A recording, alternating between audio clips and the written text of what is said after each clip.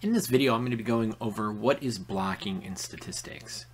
So the first thing to know in blocking is that it's part of the design of experiments. It's what you do in preparation for how you're going to approach the experiment that you're doing. There's a saying that when you block, that you block what you can and you randomize what you cannot.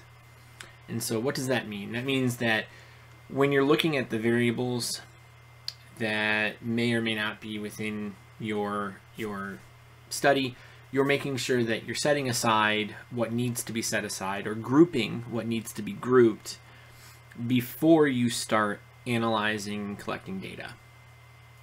And so that's very important, because when you don't do that, you may find out or be in a situation that your data is suggesting something that it's not.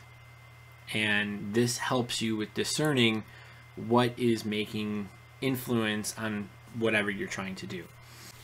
It's important to understand that when you do blocking in an experiment, you randomly assign individuals to treatments to control for the effects of any potential variables out there, confounding or lurking variables. So it depends on your vernacular.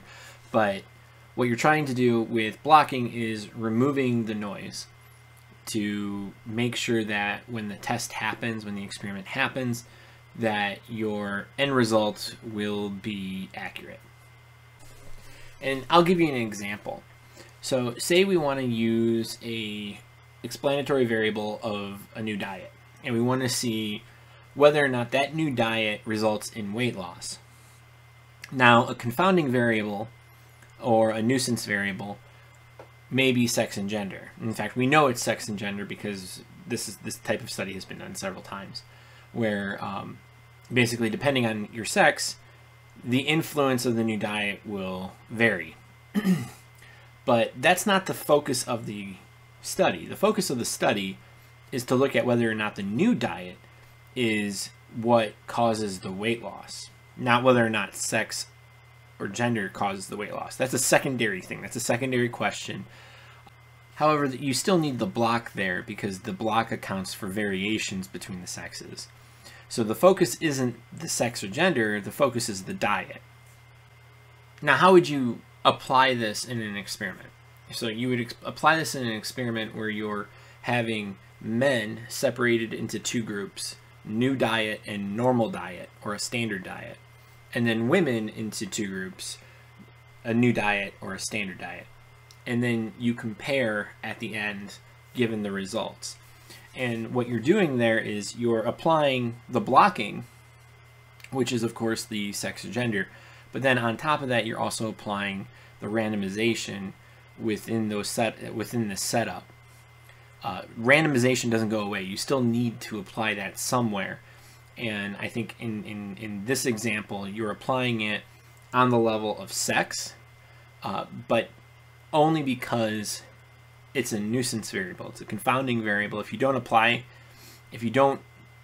that, you're not going to get accurate results with how you understand the model. What are other examples? Another example is like an age or an age range. So you look at a common age range is like, 25 to 34, 35 to 45, like stuff like that, where you're comparing based off age, because as we know in certain medical aspects, age influences certain biological structures in the body. Another example is region. So, I live in Michigan in the United States. So Michigan in the United States is in the north. We have 4 seasons. And because we have 4 seasons, if you're going to do something comparing maybe how we eat or how we react to sunlight compared to someone in the south, say in Florida, you're going to want to take that into account. Another example is income level, which I think most people will just understand. Like, depending on your income level, you have different things that you account for because you're at a different income level. Again, these are things that are not the focus of what you're analyzing. These are secondary, because just like with the example, the focus is the new diet. Does the new diet work, yes or no? At the end of the day, that's the question.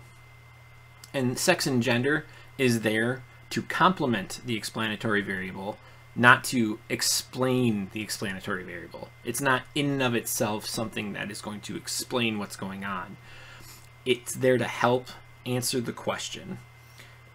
And it's there to help it in such a way where it's reducing the noise. So you're not allowing the variation to essentially run rampant by just doing a random sample of people and not taking into account certain factors that will actually influence what's being analyzed.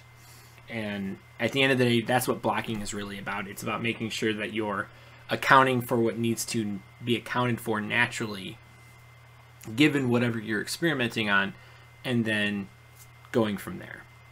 If you found these to be helpful, please like and subscribe. I will be doing another video on stratifying to complement the video on blocking versus stratification, because a lot of people get those two mixed up. If you have any questions on this, please leave a comment in the comment section, or send it to my email at learn2tostats@gmail.com.